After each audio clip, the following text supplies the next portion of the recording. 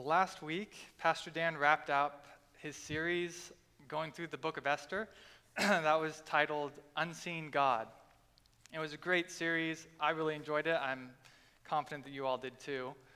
And before we begin the next series that we're going through for the summer, which is entitled Tough, you have it on your thing, but it's called Toughest Teachings. Yes. Before we begin that, Pastor Dan, since he's out of town today, invited me to preach a message of my choosing. And so I decided to follow up on a sermon that I preached last month that was called Seeing God. And so this is kind of a part two, but don't feel like if you missed the previous sermon, it's okay. You're going to be just fine following along today. But the sermon that I preached last month called Seeing God was about Moses seeing God, or the back of God, on Mount Sinai in this special kind of one-of-a-kind event. But there's actually another passage in Scripture that parallels that encounter with another prophet named Elijah. So we'll look at that today. But I begin with a question. Have you ever felt like the world's going crazy? Or perhaps, just our country. I mean, I think it's spread to the whole world, and it's not just the pandemic. If you listen to enough news, you'll hear about or even just pay attention to enough of our culture. You'll see what it looks like for a people who calls evil good and good evil, who puts darkness for light and light for darkness, who put bitter for sweet, sweet for bitter, those who are wise in their own eyes and clever in their own sight.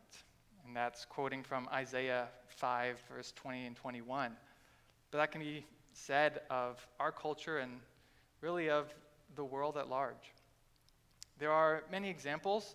Some may not strike you as being especially important, but that come to my mind, the racist ideology of critical race theory that's being spread. There's the celebration, without question, of sexual confusion and sexual distortion that's also just being pushed on our children of all ages. There's the widespread devaluing of the unborn life, not to mention our culture's complete indifference toward the shirking of paternal responsibilities of fathers who are abandoning either children or wife that are pregnant. It goes on down the list, from normalizing lust on screen to idolizing science, however we define that, or idolizing human ingenuity, idolizing money, power, and the list goes on. To be sure, I don't think it's all doom and gloom, but it definitely isn't difficult to think of the many ways that large parts of our culture and country are getting off track. And isn't it true that all of these failures, all of these different faults, missing the mark, comes back to a root cause of rejecting God and His Word, rejecting His authority and the story that He's trying to tell. And I apologize for starting out this message on such a low note. I don't mean to be a downer, and I'm not trying to stir up controversy for controversy's sake, but I've been reflecting on a passage in Scripture that takes place during a period in Israel's history when it seemed like the whole nation had decided to reject Yahweh, to reject His ways. And it led to idol worship, to injustice, and really to a persecution of those who did try to uphold the word of Yahweh. So allow me to set up the story. It's found in the book of 1 Kings. It takes place centuries after Moses. Israel was brought to the promised land, if you know the story of Israel throughout the Old Testament. They're led into the promised land under the leadership of Joshua. They have centuries then beyond that when they finally become a kingdom, and a king is implemented, Saul, and then David, and then Solomon. And then after Solomon, the nation splits into two. And so you have the northern nation, now called Israel, and the southern nation called Judah. And Judah kept the Davidic line. The sons of David remained as kings, and they also had Jerusalem as their capital. They had the temple. But while there were a few highlights, a few good kings, most of the kings that we read about did very poorly. Whereas in the north, the northern Israel kingdom, they immediately set up idol worship of 2 golden calves, and they had a series of 20 kings from different lines, and all 20 of them were evil. And yet, God still considered himself the God of Israel and the God of Judah. And he continued to send his prophets among the people and to the leaders, calling them back to himself. And one prophet in particular stands out, named Elijah. And I've always loved the stories of Elijah. They're so vivid, they're so memorable, they're so miraculous. But it's not just that I love about them. I loved how you could tell that Elijah was on a daily adventure with God. It took daily dependence because he was having to go against the grain of his culture, of those surrounding him. And God was always going to show up and do something really cool. And while we are amazed and inspired by the stories of men like Elijah, oftentimes we forget that he lived in such difficult circumstances where he chose to live in a way that was in stark contrast to those around him. Following God wasn't easy. It wasn't normal. You couldn't just kind of go with the flow and follow God in his day, as it is in most days. It was a daily choice meeting daily resistance. And I just can't help but think that is also how we're living in our time, in our place, where following Jesus means resisting the pulls of our culture. It means taking unpopular positions. It means choosing a different way with different values, different beliefs, and really ultimately serving a different God.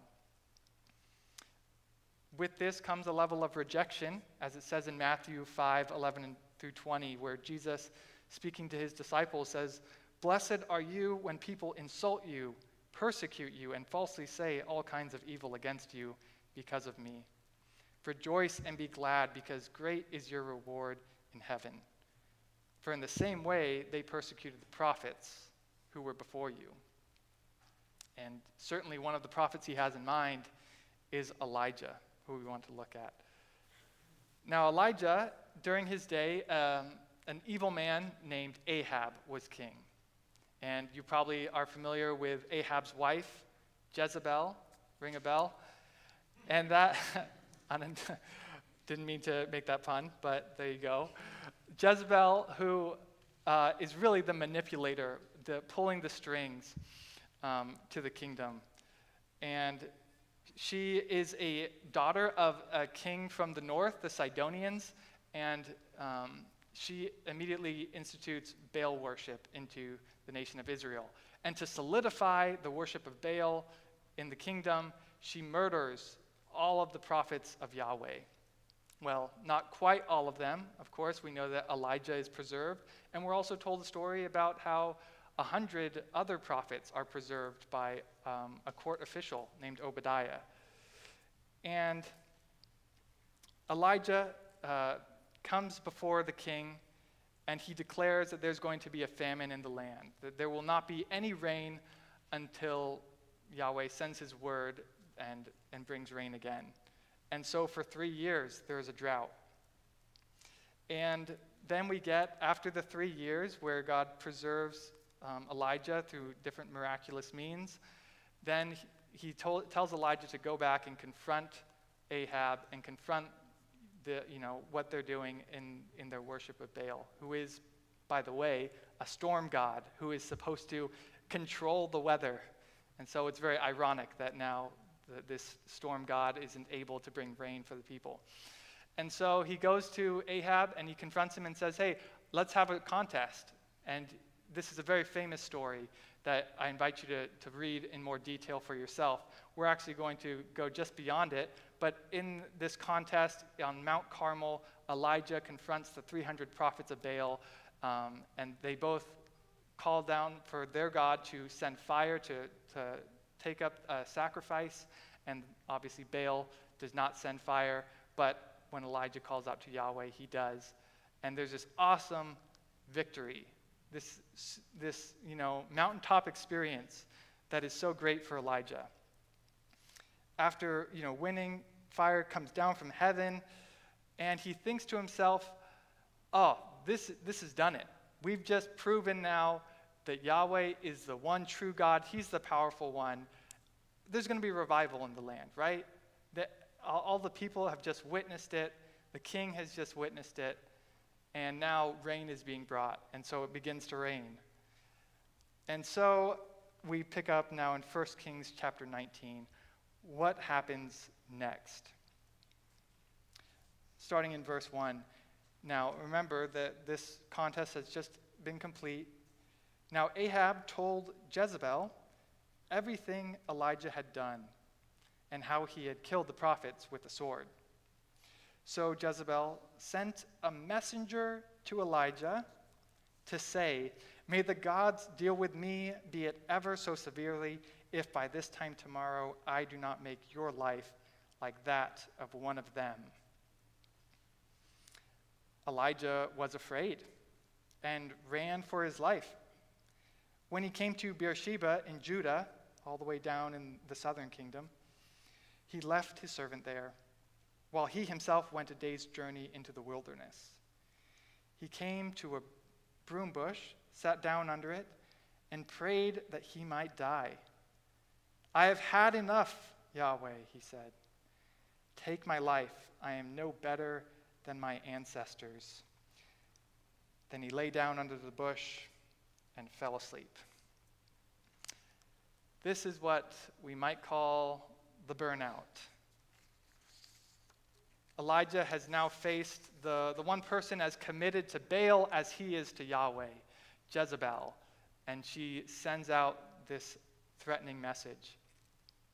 And so, as one commentator puts it, in 3 short verses, the writer has totally changed the flow of the story. Victory seems to be transformed into defeat, the brave prophet into a cowering refugee, and the victory over death and Baal into an opportunity for death to reassert itself through Jezebel's oath to take Elijah's life.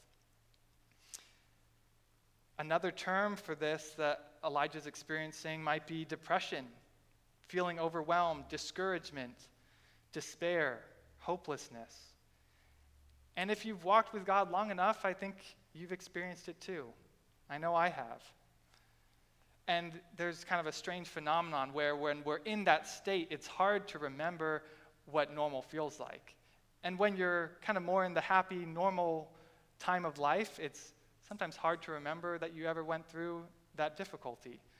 I was just thinking over my own life and how, I've had a pretty easy life, I think. I'm a pretty mild-mannered guy. I don't have super high highs. I don't have super low lows. Have I ever really felt like Elijah? And then I opened up my journal. I occasionally journal, not as often as I'd like to, but I've kept a journal, kind of a prayer journal, over the past probably 10 years now. And I began flipping through it and reading some of my entries, and I began to think, have I ever not been depressed? I mean, these are depressing entries. And I think that a journal entry isn't the best gauge for your emotional state, because oftentimes that is when I would go to journal and I would feel the most release and benefit from it is when I'm going through a challenge. But that just goes to show how it's so easy to forget the difficulty that we go through when we're in a place where, maybe we're not feeling it quite as strongly. And yet, this is a very common experience for all of God's people to go through these lows.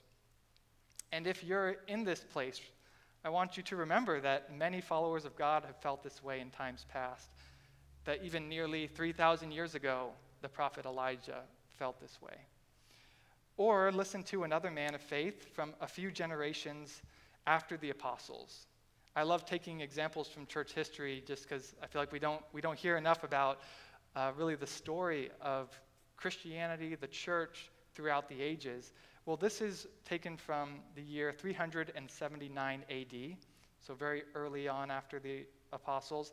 And there is a church leader, a man of faith named Gregory Nazianzen, or Nazianzus. And he had recently heard of the death of his close friend Basil, or Basil, either one, I think. But here, I want to read a quote from you from a letter that he sent. He was at this time bodily and mentally very depressed. In a letter to the rhetorician Eudoxius, he wrote, "You ask how it fares with me. Very badly. I no longer have Basil. I no longer have Caesarius, my spiritual brother and my bodily brother. I can say with David, my father and my mother have forsaken me. My body is sickly. Age is coming over my head. Cares become more and more complicated. Duties overwhelm me. Friends are unfaithful. The church is without capable pastors. Good declines. Evil stalks naked. The ship is going in the night. A light nowhere. Christ asleep. What is to be done? Oh, there is to me but one escape from this evil case, death. But the hereafter would be terrible to me if I had to judge of it by the present state." Again, quite a depressing letter. He went on, though, to pastor and become the bishop of a major city, Constantinople, for a short, though very successful time. And I bring him up as another example of a man of faith who experienced serious lows. You know, people of faith, I think, experience this perhaps even more than those who are not of faith. They battle depression and despair. Because they are faced with more blatant spiritual attack. They're actively battling sin and temptation. They're more aware of how broken the world is and how broken they are than those who have not come to a knowledge of their need for salvation. And so, what is the solution to such discouragement? I don't want us to leave on that note of burnout, but there is a rescue that takes place. And here is where we find such great encouragement in the story of Elijah. And it really comes down to fixing our eyes on the God of our salvation, really Jesus, who is our hope. It's a fixing of our perspective. And it's okay to really fully experience the sadness and depression that life and the world can bring on us. But then we need to turn to God and see what he has to say. And so here in 1 Kings 19, verse 5, it says, after Elijah lay down under the bush and fell asleep, all at once an angel touched him and said, "Get up and eat." He looked around, and there by his head was some bread baked over hot coals and a jar of water. He ate and drank and then lay down again. The angel of Yahweh came back a second time and touched him and said, "Get up and eat, for the journey is too much for you." So he got up and ate and drank. Strengthened by that food, he traveled 40 days and 40 nights until he reached Horeb, another name for Mount Sinai, the mountain of God. There he went into a cave and he spent the night.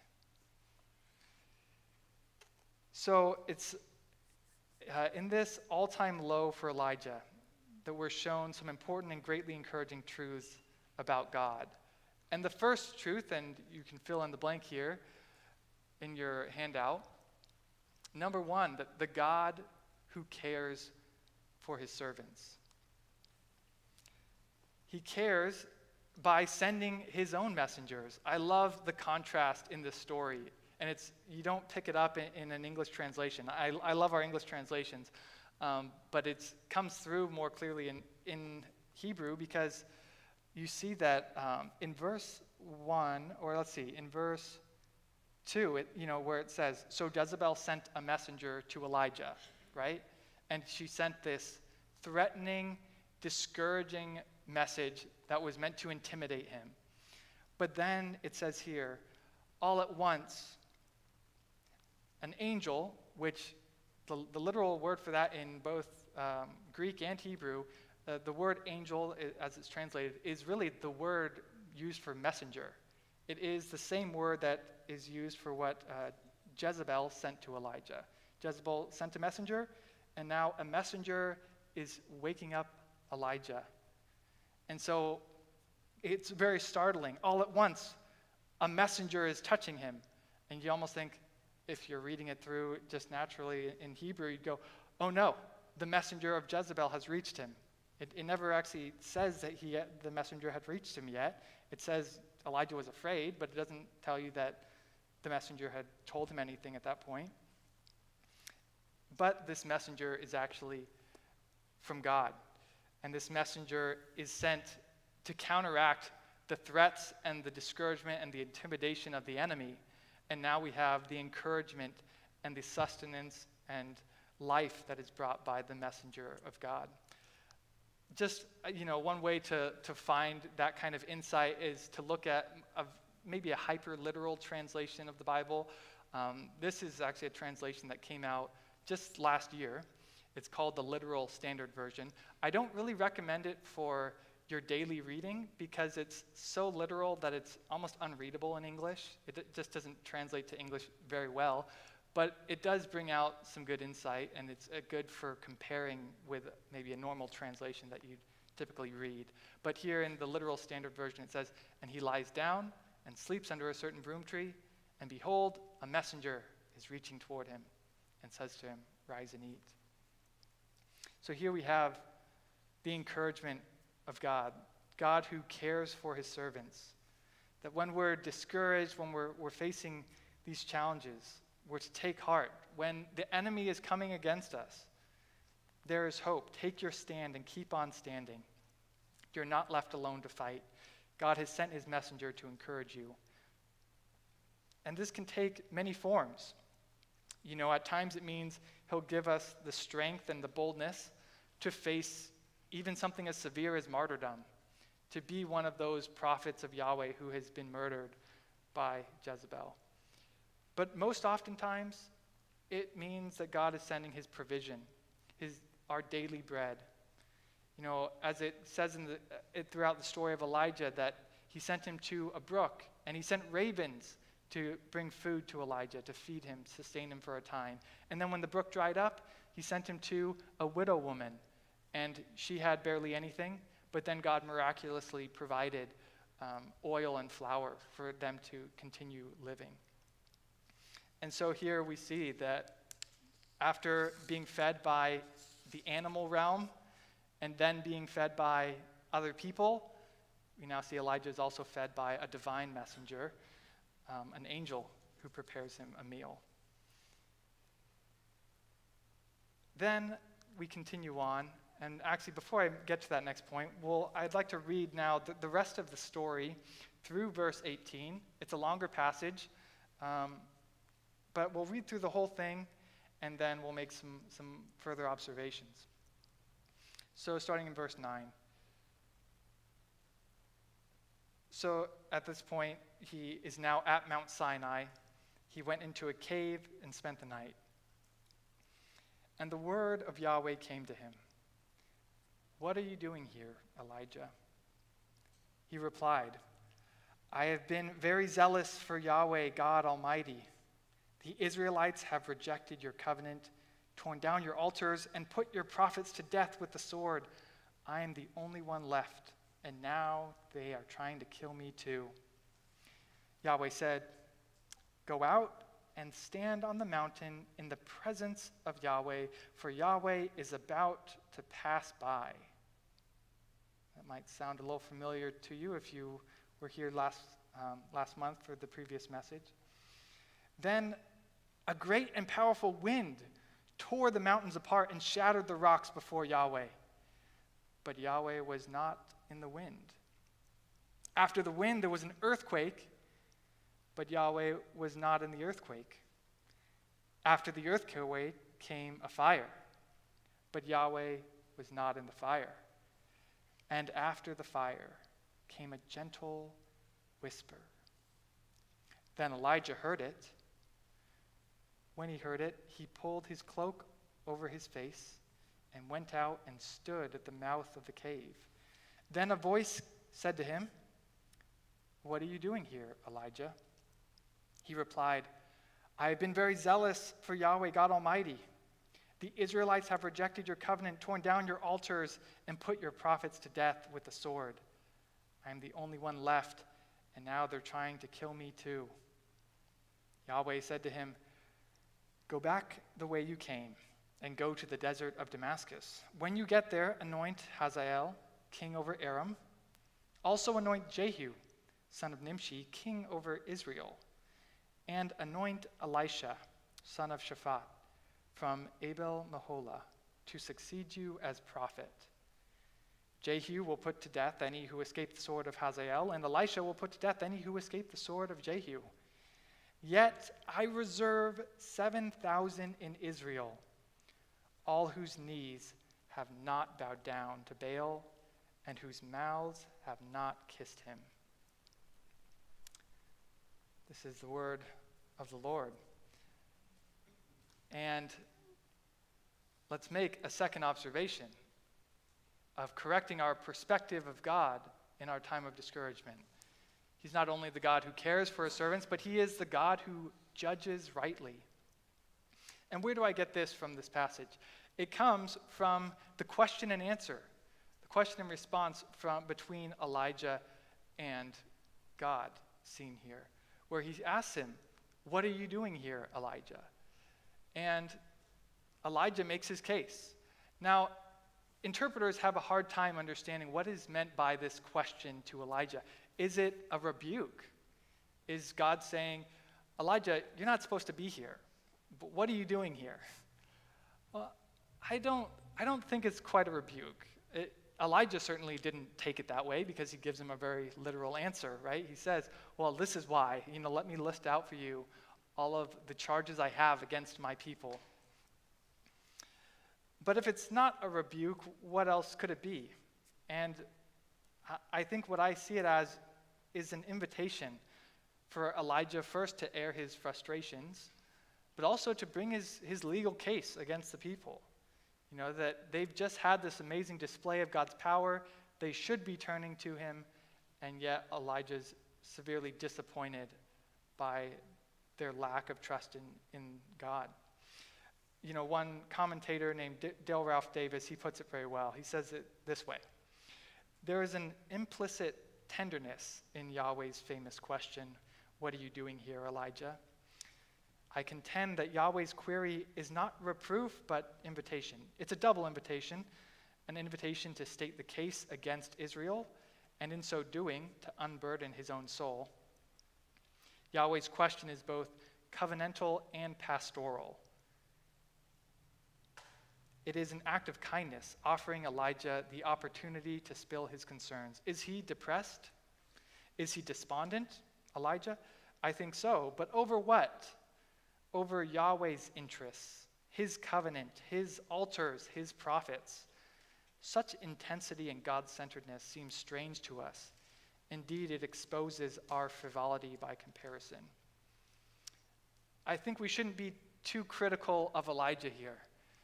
How many of you have asked for God to send fire down from heaven and he did it? So we should humbly,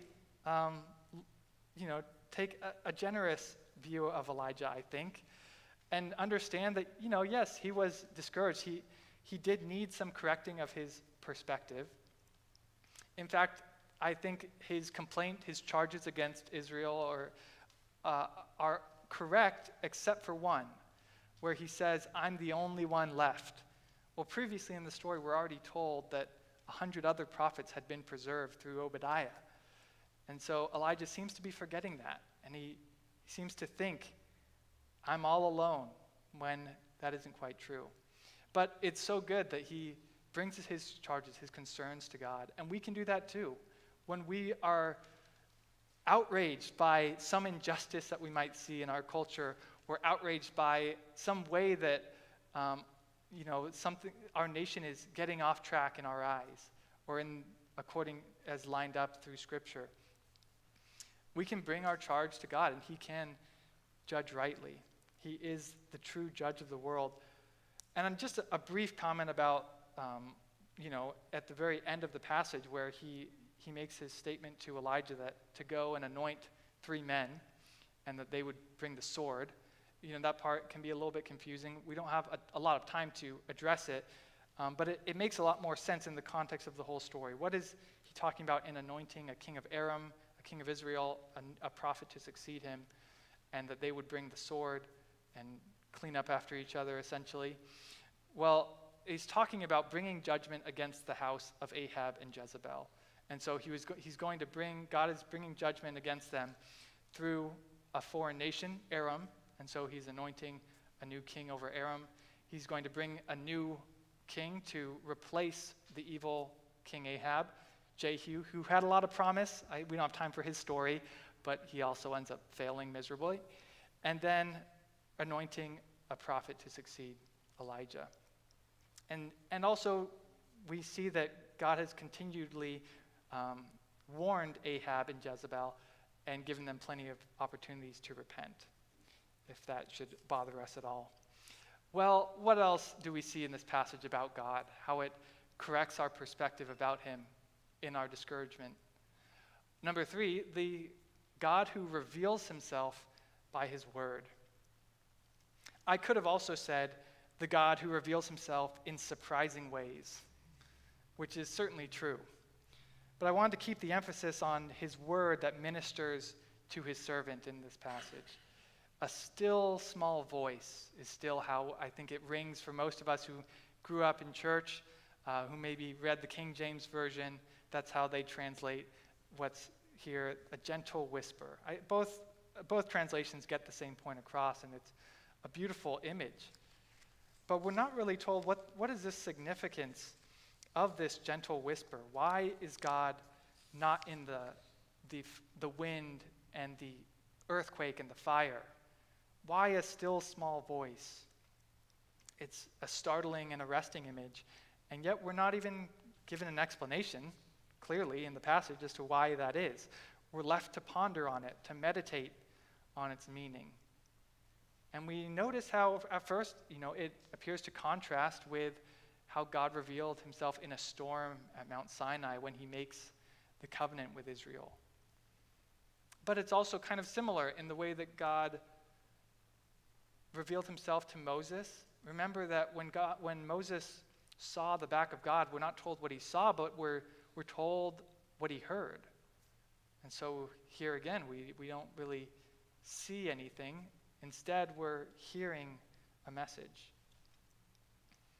It also contrasts from the magnificent display of power on Mount Carmel, where God sent down the fire to burn up the sacrifice. And so we see that amazing display of God's power didn't change the heart of the people. God can and does appear in great and miraculous ways, but what we see emphasized here is that he doesn't need a lot of flash and pizzazz, and in fact, he can just as easily reveal himself in a quiet stillness. And it's his word that has the power to create and undo. God said, "Let there be light," and there was light. He can, with a word, bless and curse, pronounce reward and punishment. His word, even a quiet, still word, can topple kingdoms and raise up prophets and do so much more. It reminds me of what we've been hearing about for the past couple of months, looking through the story of Esther, where God is never explicitly referenced once in the whole story. And yet he's clearly at work. It's kind of this gentle whisper that we heard of his activity. Or it reminds me of a movie that came out in 2006 called The Nativity Story. Did any of you watch that? The Nativity Story, it's a depiction of the Nativity story, of Jesus, his birth, Mary's pregnancy. It's quite well done. And in it, Mary is a young girl, and she's serving, obviously she's from a poor family, so she's serving a woman in her house. And in the movie, it shows this woman telling this story from 1 Kings to a group of children in the house. And so, she goes through it so dramatically, and there was a great wind, and the Lord was not in the wind. And then there was a great earthquake, and the Lord was not in the earthquake. And then there was a great fire, but the Lord was not in the fire. And then there was a still small voice. And it's brought up in this movie, so artistically well done, to really show you that, to introduce God's about to do something again, not in a huge, magnificent display of power, but in a quiet, still way. And he's going to do it through a young country girl who's not even yet married. And this is Jesus, how we see him brought on the scene in the Gospels. And just another note about how this is really, I think what we're supposed to get from this is God's ultimate revelation of himself. When I say in his word, oftentimes we think of, well, this is God's word, right? So he reveals himself in this. But that's not what's being highlighted here in the passage. It's his spoken word, really, that's being talked about. And I think really the incarnate word ultimately, that is Jesus, who is called the Word.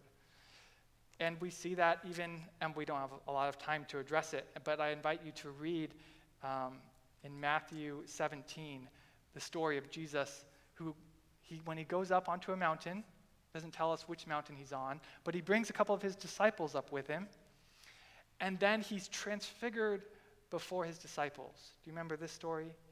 And he begins to shine brighter than anything that could be made, brighter than the sun. He's shown in his ultimate glory and brilliance. And then it says 2 guys appeared with him at that time. Do you remember who they are? Yeah, Moses and Elijah.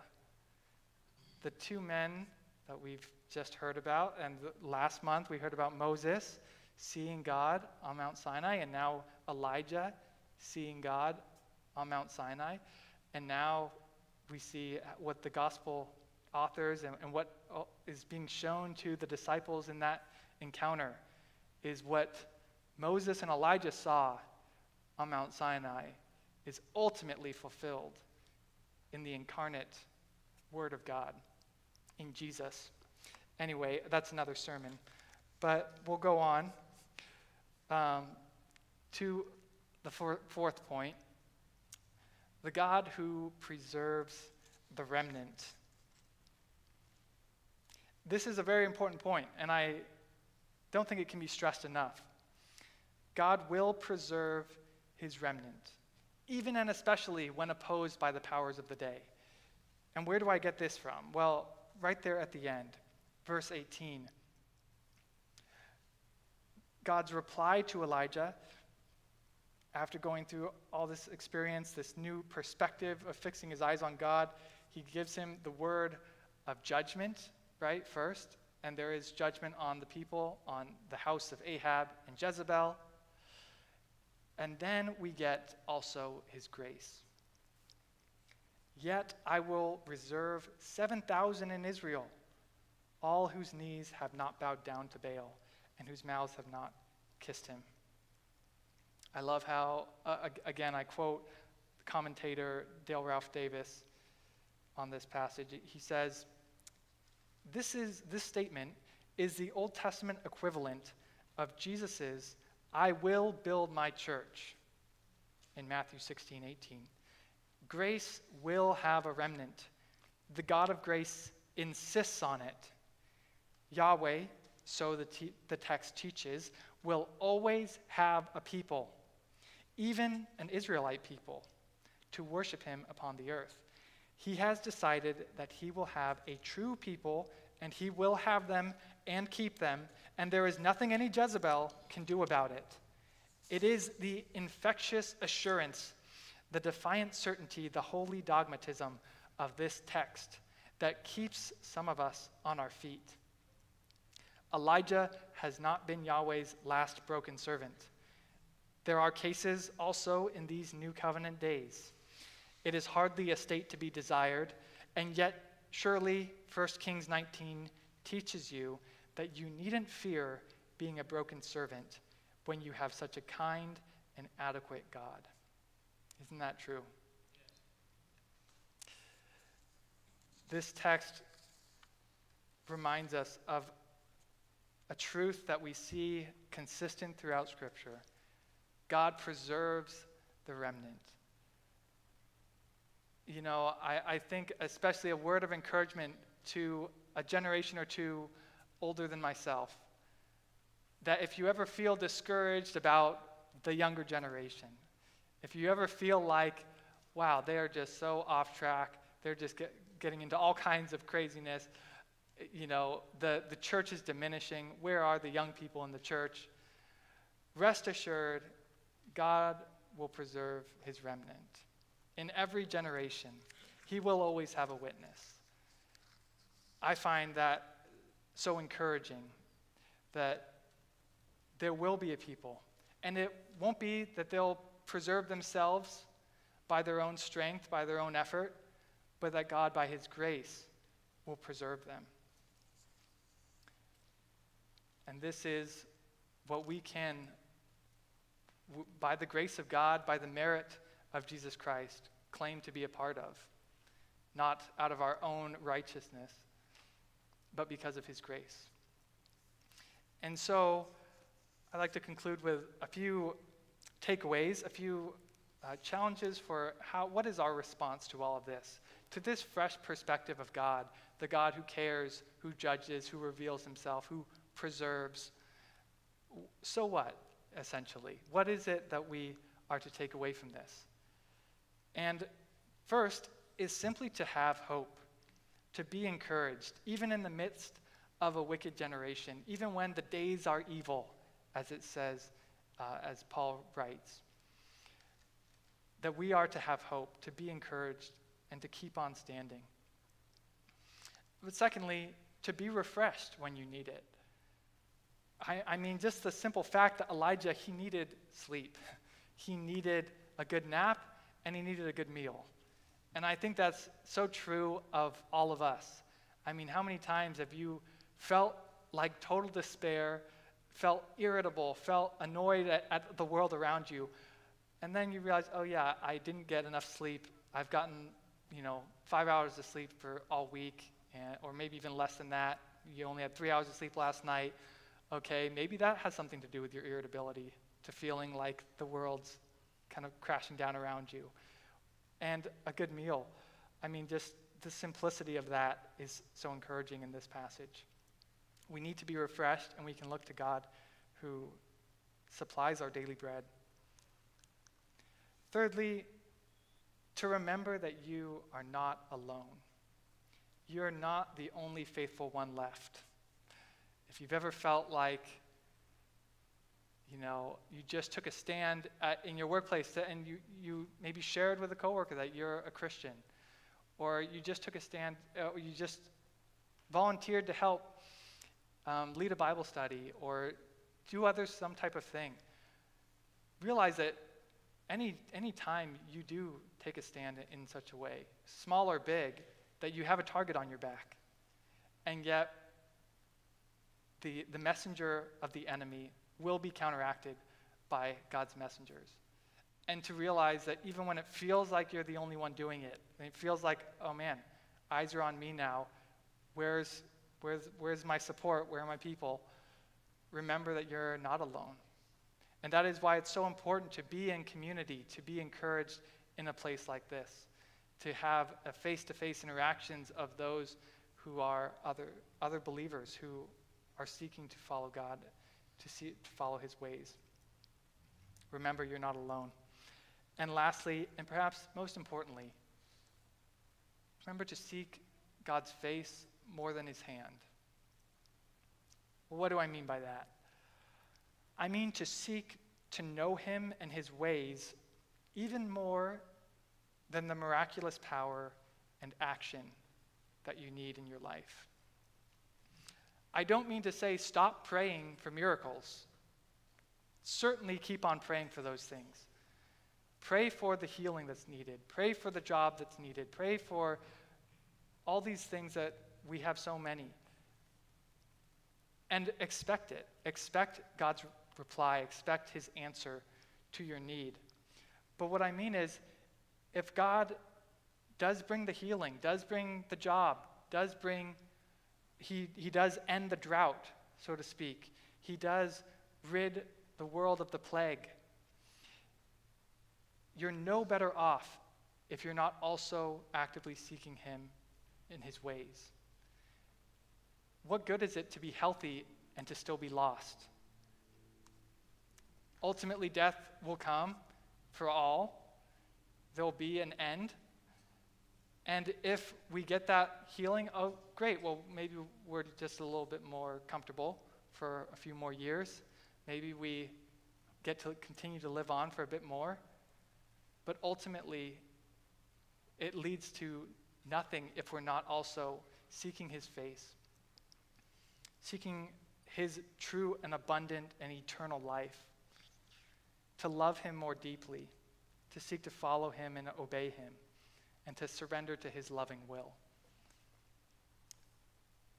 And I think this is what we see in God not being in the miraculous. The miraculous went before God. It happened, and it was important. But God was not in the wind or the earthquake or the fire. He was in the still small voice. And that is what we should also seek.